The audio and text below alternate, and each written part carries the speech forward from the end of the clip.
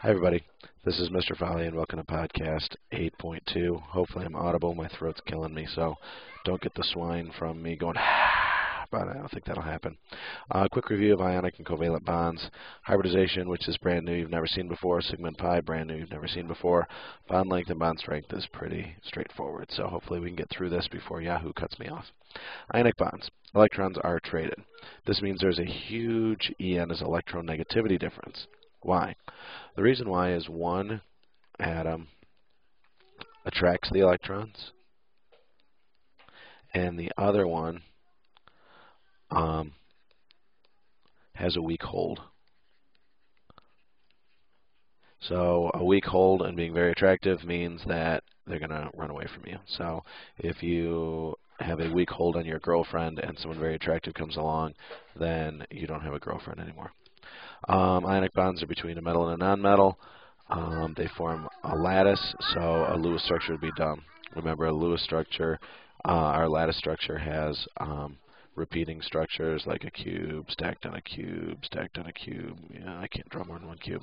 So Lewis structures would be dumb, which we've been working on a ton. The bonds are the strongest, so they have the highest melting point and boiling point, and they form ions in solution. So when they dissolve, they form ions, not molecules. Strengths of ionic bonds are based on Coulomb's law, which is this equation right here. So there's a constant. Q is charge 1, Q is charge 2, and R is radius, which is listed right here.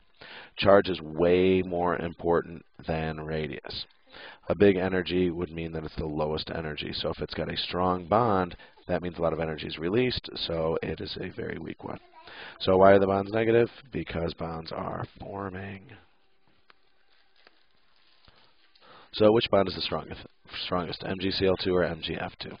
So you're looking at magnesium and chlorine, and you're looking at magnesium and fluorine.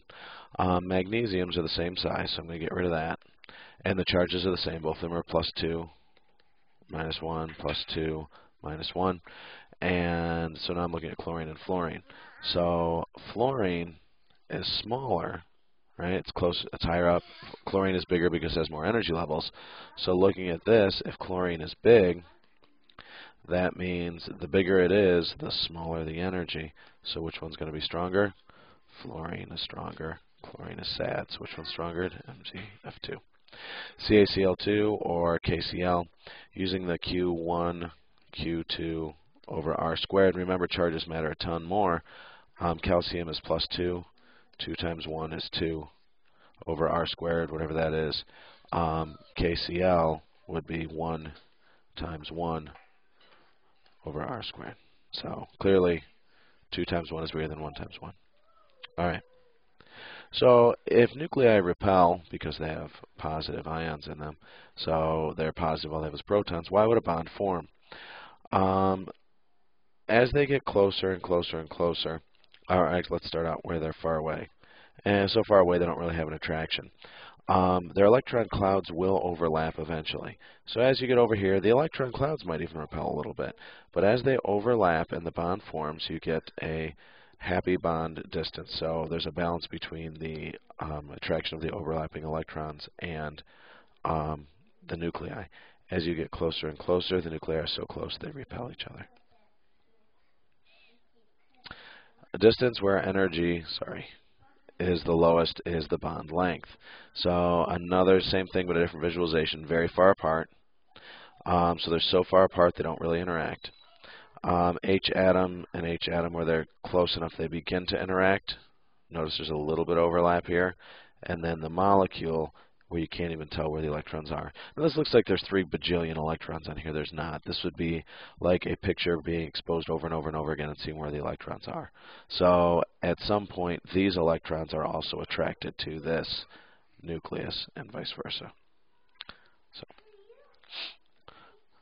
covalent bonds, electrons are shared. However, they are rarely shared equally. So they're almost never shared equally unless they're sharing with themselves. Okay? And it's determined by the electronegativity.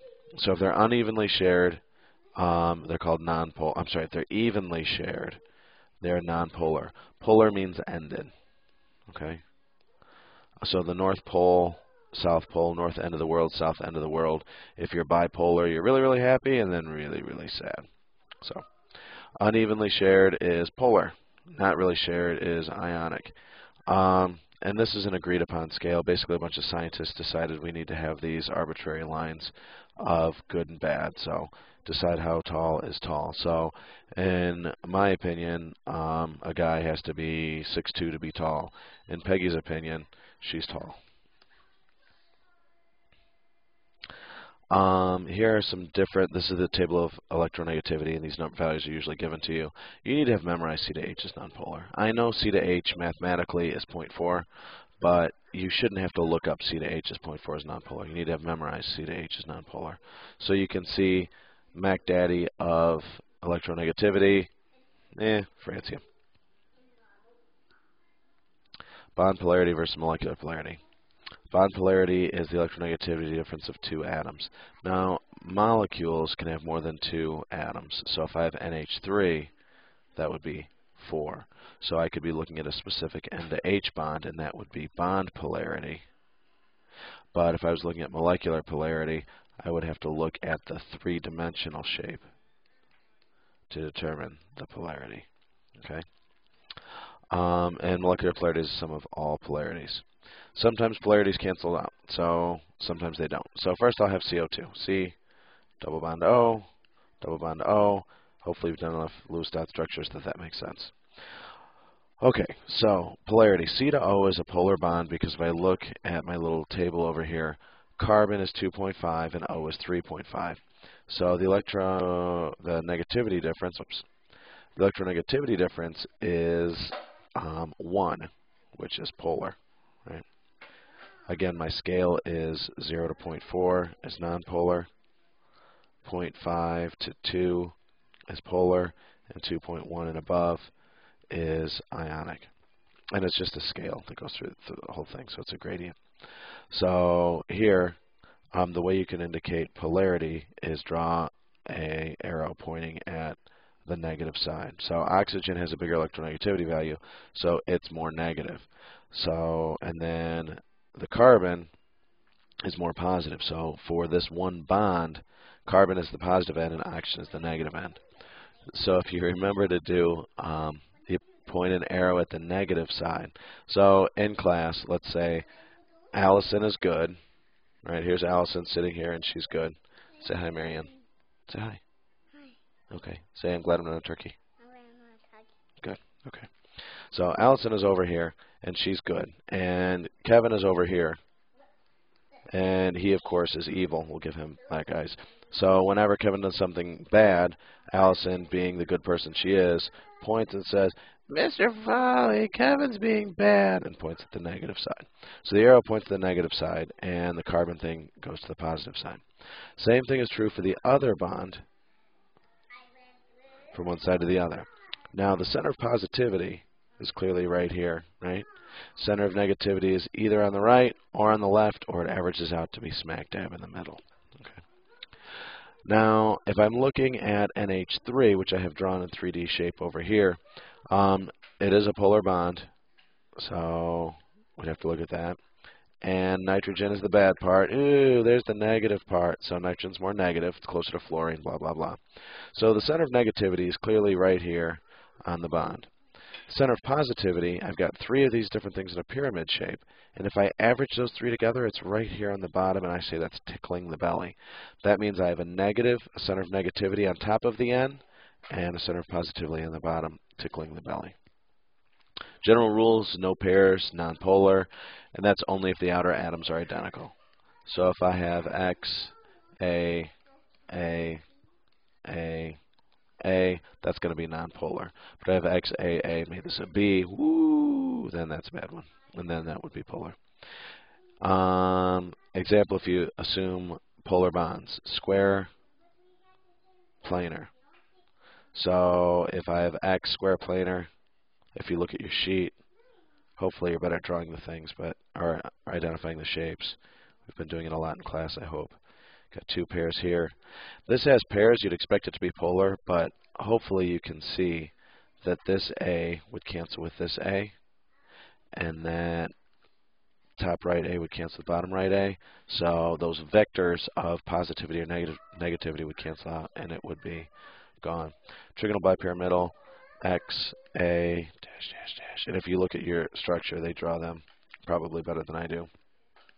This should have been a wedge, sorry, and A. I think everybody can probably see that top and bottom will cancel out. Hopefully you can see that this A and this A will average out to be in the middle between these two, which would then cancel out with this guy right here to land smack dab in the middle, and all the vectors cancel. Trigonal planar, A, and trigonal planar. These two A's would cancel out to be right here, and this one, the vector, would cancel. All right, hybridization. Hybridization is super easy. The explanation is a little bit difficult, though.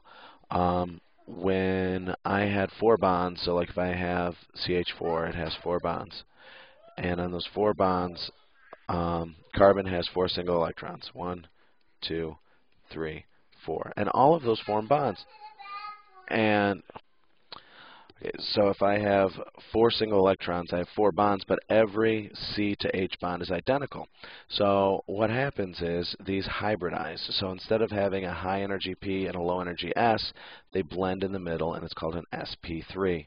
Notice 1 s orbital and 3 p orbitals would make it s1p3. And then when it bonds, you would have the 4 electrons from carbon, and then the 4 electrons from the 4 different hydrogens. Okay, so when that blends, it goes through it. Now, hybridization AP chemistry is a dream. I absolutely love it. Each superscript counts as a region of negativity, which would mean it's a lone pair or a bond, or I guess and a bond. So lone pairs and bonds. So anything that has 2 regions of negativity is sp.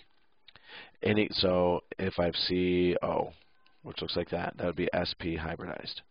If I have sp2, then it has 3 regions, and it is based on trigonal planar.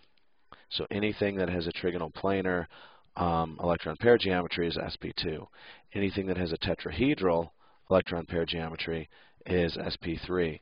Anything that has a trigonal bipyramidal has 5 regions. 1 plus 3 plus 1 is 5. It's sp3.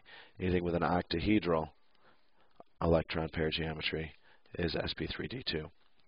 So let's do these quickly. So I've got NO2. N, 1, 2, 3, 4, 5. O, O. 1, 2, single electron, single electron, single electron, pair, pair, single. Connect the dots. Ooh.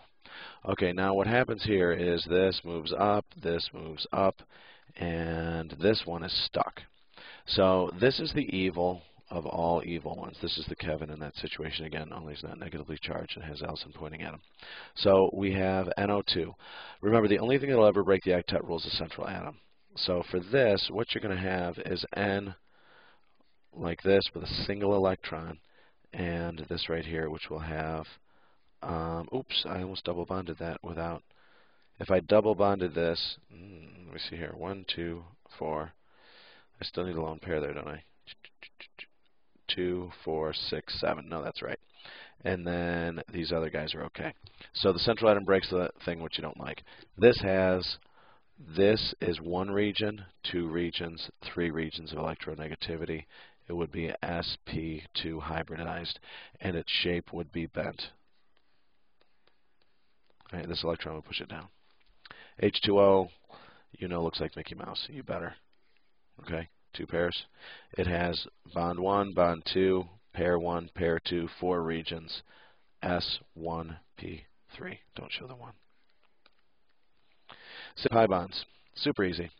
Sigma is a single bond.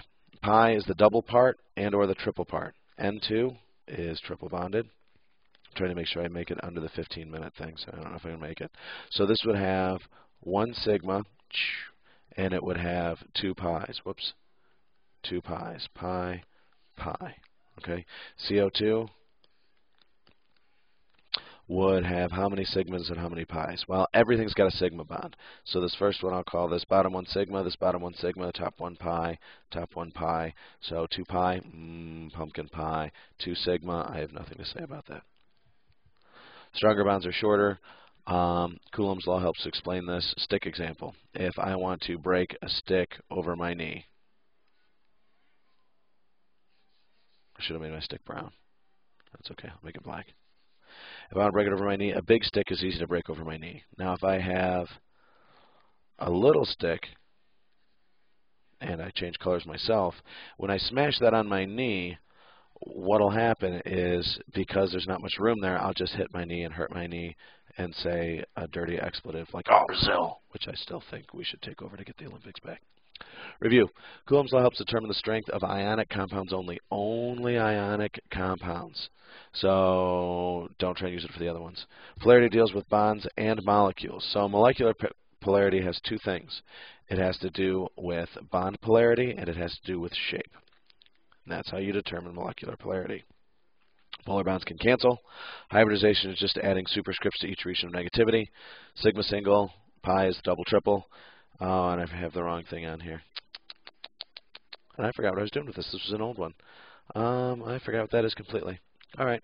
I'll have to look at the old podcast. Have a good one, and happy Almost Turkey Day.